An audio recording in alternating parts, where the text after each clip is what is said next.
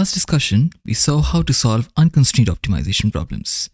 We saw that in certain nice cases, we could get the stationary points directly using the first order optimality technique. Whereas in other cases, gradient descent and its cousins could be used. However, these techniques can fail if we have constraints in the optimization problem. Even if we introduce simple interval constraints, the optima may change. The new optima may not be a stationary point, so the first order optimality technique will fail, and gradient descent steps might violate the constraints, so that would fail too. Today, we will find out how to deal with constraint optimization problems.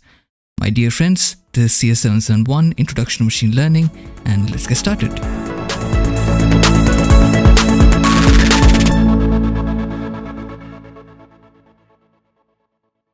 To recapitulate a bit, a constraint optimization problem has an objective function and one or more constraints.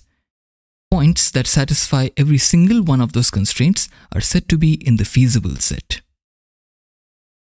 The first technique that we will study for handling constraints is the projected gradient descent method. The idea behind this technique is to simply undo any constraint violations done by gradient descent steps by using what is called a projection step. Given a point x and a set C, the projection of x onto C is defined as the point closest to the point x that is also in the set C. If the point x is already in the set C, then the projection is defined to be the point x itself. The projected gradient descent algorithm is identical to the gradient descent algorithm, except that it projects back onto the feasible set after every gradient step. Notice that the projection step moves as little as possible so as to not mess up the progress made by the descent step.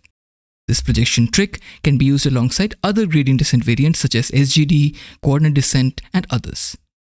However, note that this technique may become difficult to use if the projection step itself takes too much time.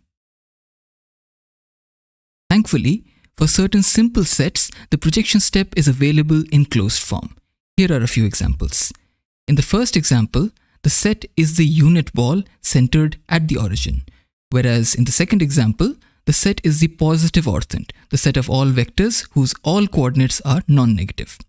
Recall that if the point being projected is already inside the set, then the projection is the point itself.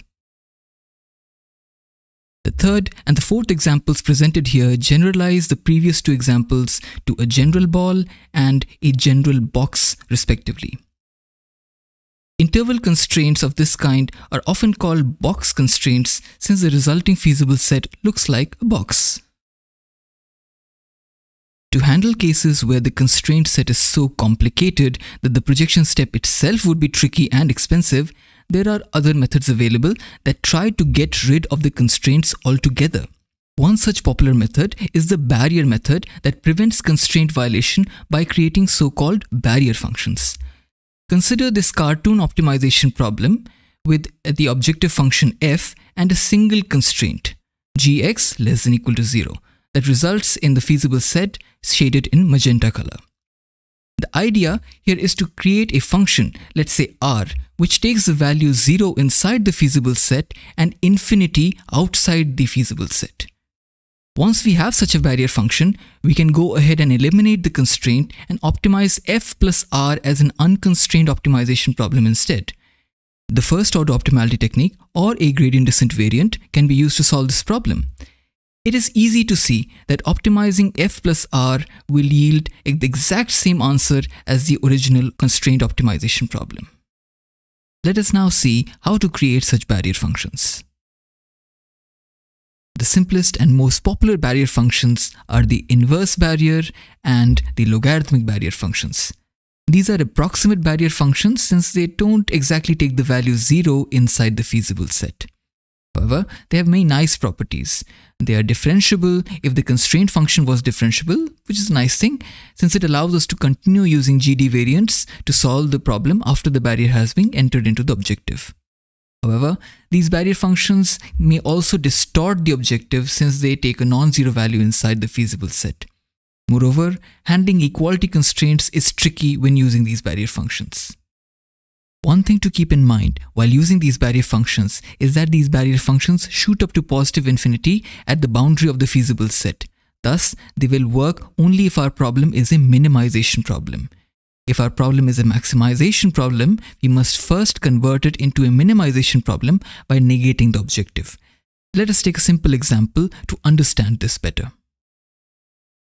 Here is a simple example to understand the use of barrier functions.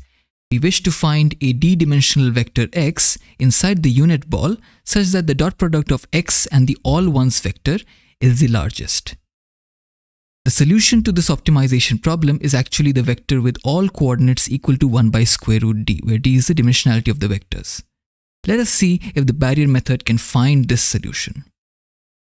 There is only one constraint in this problem, so let us create a logarithmic barrier for this constraint. This barrier shoots up to infinity as the Euclidean norm of x approaches 1, thus preventing the constraint from being violated. We can now include this barrier function into the objective to create the augmented objective and eliminate the constraint. However, we realize at this point that we have made a mistake.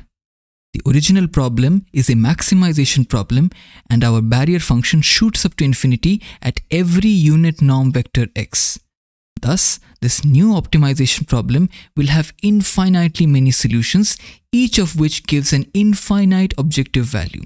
This is clearly wrong. To correct this error, before using these barrier functions, we must have first ensured that our optimization problem is a minimization problem. Once we have done this little bit of cleanup, we find that simply applying the first order optimality principle gives us the solution in closed form. Note that the solution respects the constraint, which means that the barrier did its job properly. However, the solution is not quite the correct one, although it does approach the correct solution for large values of d. This is due to the distortion to the objective introduced by the barrier function.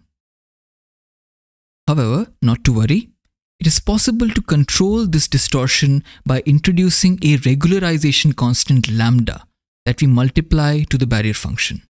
Note that this constant is specified by us and not learned or optimized. We see that after solving this modified problem, the solution does approach the correct solution as lambda tends to 0. This is understandable since lambda is controlling the strength of the barrier function and hence limits its distortion. Just look at these plots to appreciate how small values of lambda make the barrier function almost a perfect one. However, note that we cannot just set lambda to 0 since that will completely eliminate the barrier altogether and our solution may then violate the constraint. Instead, we must set lambda to a small positive value to keep the barrier but limit its distortion. To get more practice on using barrier functions, you should try to solve these exercise problems.